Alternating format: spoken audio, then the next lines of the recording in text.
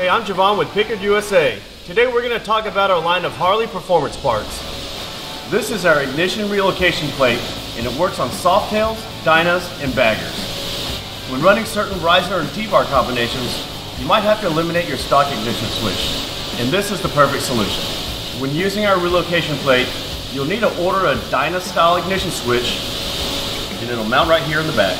Keep in mind our plate mounts where your factory horn is, so that will have to get relocated. This is available in raw or black powder coat. However, the dyna ignition switch needs to be ordered separate from the dealer. Be sure to check out our other Harley performance parts, and if you have any questions, give us a call or visit PickardUSA.com.